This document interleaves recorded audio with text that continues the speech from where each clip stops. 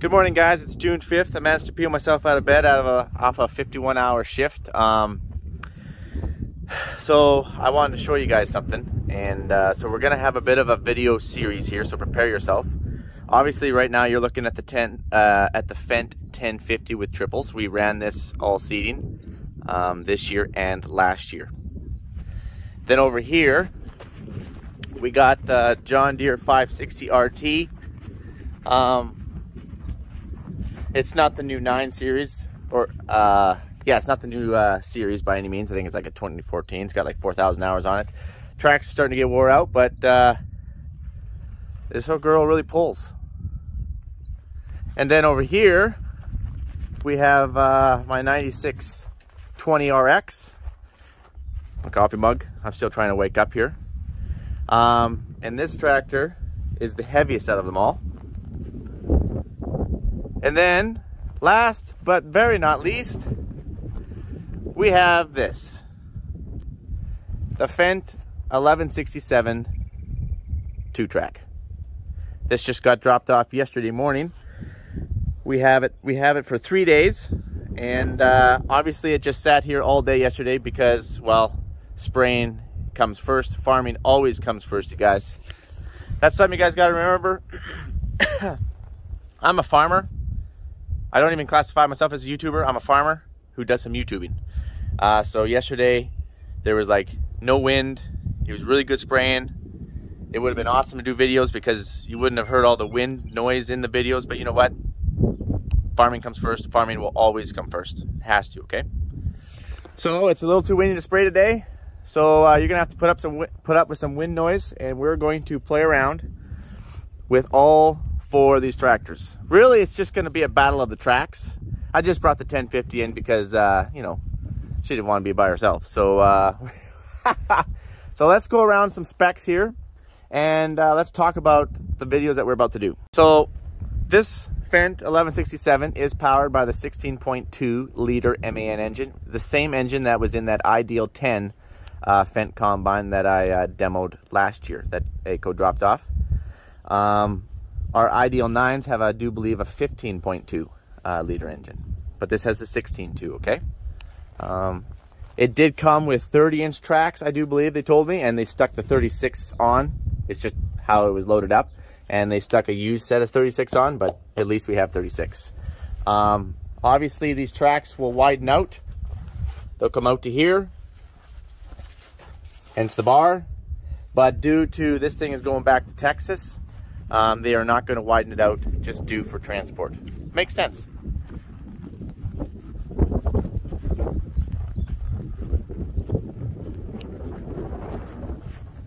This one is weighing in at around 59.5 or something, just shy of 60,000 pounds. And I do believe you can put up to 63 or something like that on it. And if you can put 63, most likely there's got to be a way I can get 65. Well, Mike, I have a question before we keep going. I thought you said that this thing was going to be here for seeding. What are we going to hook it to? Obviously, we all know you're done seeding. How are you ever going to get to play around this thing just driving it around empty? It's a very good question. Let's address that right now. ACO did say that this thing was going to be coming. The one nice thing I really appreciate about ACO, especially when, you know, going back to the Ideal 10 last year, when they say that something is going to get dropped off, it's going to get dropped off. It might be a little bit late, maybe it's a little bit early, but it's going to get dropped off. You can count on that. So it was supposed to get dropped off end of May, and typically we're still seeding end of May.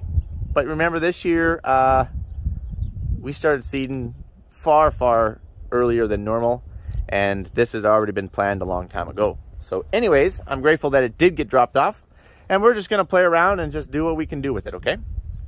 So in saying that, let's take a quick peek here. It does have the Cat 5. I'm not a big fan of Cat 5, but anyway, it's got the Cat 5 hitch. It has the automatic. Apparently what this thing is really known for is its automatic hydraulic swinging hitch. Okay, you can also run it manually, but it's automatic if you put it in automatic mode. We are running 8 hydraulic outlets, which is impressive. Each stack, I do believe, represents 1 pump. It's 2 pumps. I think they told me that it was 119 gallons or something like that total flow. You guys, you got to remember that they told me this and I was still running, what, 40 or 30 some hours, 30 or 40 hours no sleep still. So you have to bear with me. They probably thought that, man, what's wrong with Mike? He's not acting himself lately. And well, that's fine. We got the weights going down the inside. We got some wheel weights.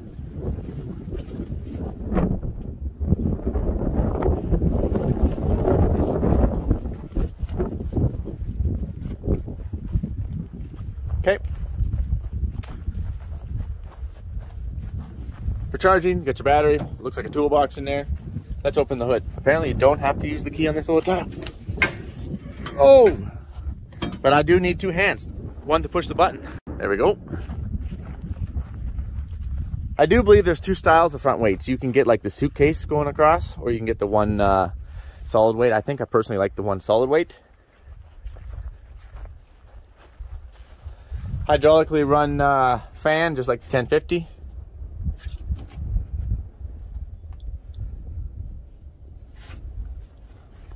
Where's its air filter?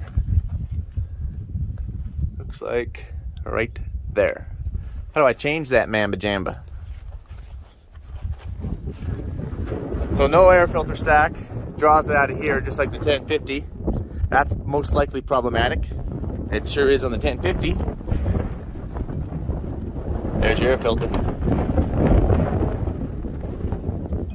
Yeah. Mike, why is that problematic?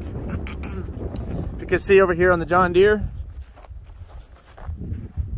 it draws its air from actually about the same height as the cab, because you want to be as high above the dust as possible. Well, the 1050 is actually drawing it lower, and yeah, you plug the air filter all the time. But anyway, we'll just assume that it's very similar to the 1050.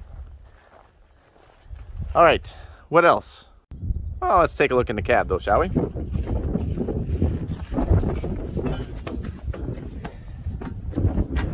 So, oh yeah, there's your fuel, there's your def, plastic fuel tanks. You guys know my thoughts on plastic fuel tanks. Yeah, I know. Steel's got its own issues as well.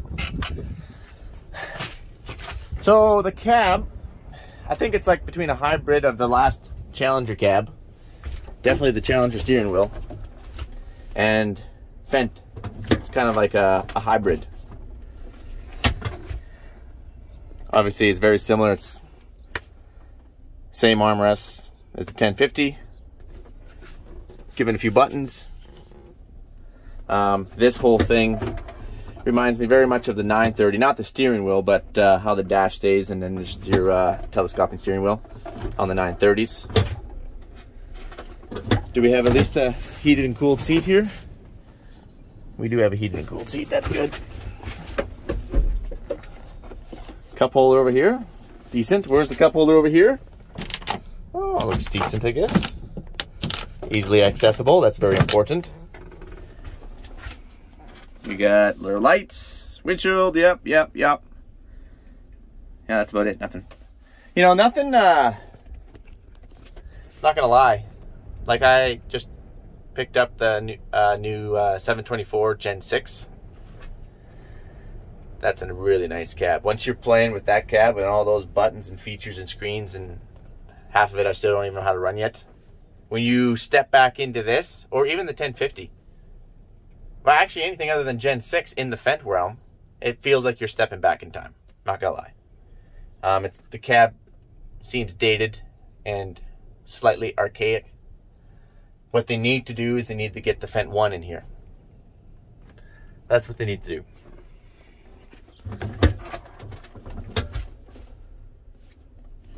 Well, before we fire this thing up, let's go look at all of our competitors. Sorry, I had a call come through. Over here, we have the 9620 RX. This is the heavyweight out of the bunch. This is going to be the best competitor, though, that we have with the horsepower. So this is rocking the 15-liter Cummins engine in here. This tractor has these extra weights on it and is weighing in at right around that 65,000 pounds, give or take. Some extra weights in the back. Okay, Yeah, you guys have seen this tractor. I seeded with this thing all season long. Then we got the Fendt 1050. Ashtyn was seeding with this. It's weighing in at around that 57,500, give or take, pounds. It's got the triples on it, big 3,300 kg up on the front.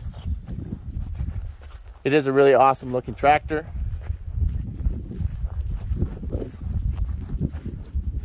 It is rocking the 12.4 liter MAN engine. So the 2-track Fendt has the 16.2, this is a 12.4. I asked whether the rear end and the transmission and everything were similar. Couldn't get a real straight answer. I had heard rumor it was, like obviously it's the same design. I'd heard rumor it was the same size, but that just doesn't seem right that you could have that 670 horsepower running out of something that only has 500. So that is still a question I would like to have answered.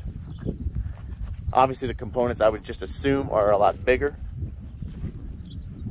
So that's the 1050.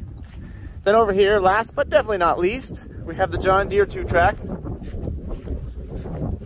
This one's weighing in at around 57, 58. This 2-track is darn near the same weight as the Fendt, or you could say that that 1050 is darn near the same weight as this John Deere 2-track, weighing in around that 58,000 pounds. Okay.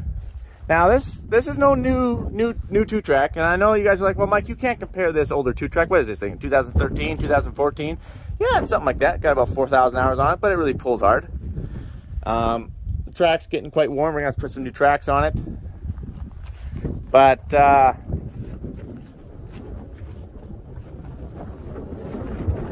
we're gonna use it for ride comparison as well. This is by far the roughest tractor that I have ever driven. Ever. It's right up there with, basically it's like a track skid steer. It's ridiculously rough. And I'm sure on the new ones that they just come out with, I'm sure they have some better suspension and whatnot, but John Deere hasn't brought us one of those yet. So yeah, we'll just run with what we have. Oh, and update, I do believe I did express interest in that new 9 Series. There is a 4-track kicking around from our dealership, and I was told that it was supposed to be down in my area this fall, so stay tuned for that. Anyways, guys, I love all the colors, as you know. Let's have ourselves some fun, friendly competition, and I will let you go, so stay tuned for the next series of videos.